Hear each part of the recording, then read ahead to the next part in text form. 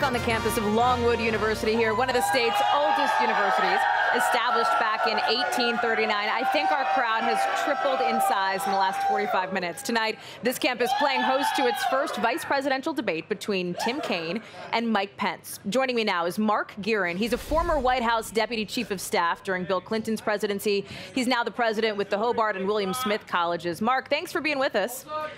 Thank you, Holly. Listen, you have prepped Al Gore for a night like this, right? A VP debate. Were it you giving advice to Pence and Kaine, what would you tell each man? What would be the #1 priority for you for these guys? Well, I think the #1 priority, if you're Tim Kaine, Senator Kaine, is to advance the momentum that Secretary Clinton garnered at Hofstra. And for Governor Pence, it's to try to advance Mr. Trump and to try to break what has been a challenging week for him.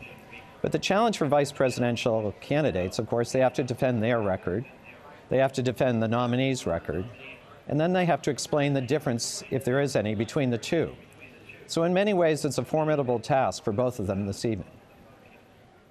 So when you look at our new NBC News SurveyMonkey online poll, you see that 40% of people say they just don't know enough about Tim Kaine. 33% say they don't know enough about Mike Pence. So if you're one of these candidates, one of these VP nominees, how do you balance trying to get some name recognition, right? Trying to put yourself out there with not also stepping in it and creating more controversy for your candidate, particularly if you're Mike Pence and you have to defend Donald Trump, which is sort of more important for these guys? I think it's more important to advance the nominee, because I think in this case, unlike previous vice presidential debates, there isn't really a question for fitness for office. Both have served in the Congress, both large state governors, both credentialed candidates. And while they've apparently never met before tonight's debate, the really is tonight is about the nominees. And so I think that is the first order of business for both of them. But it's not a question of their own fitness for office. We've had that with Sarah Palin or Dan Quayle or perhaps John Edwards. That's not at the stage tonight. Mark, before I let you go quickly, eyeballs. How many people do you think are going to be watching tonight? There's been a knock that this may be a pretty boring debate compared to the top of the ticket. What do you think?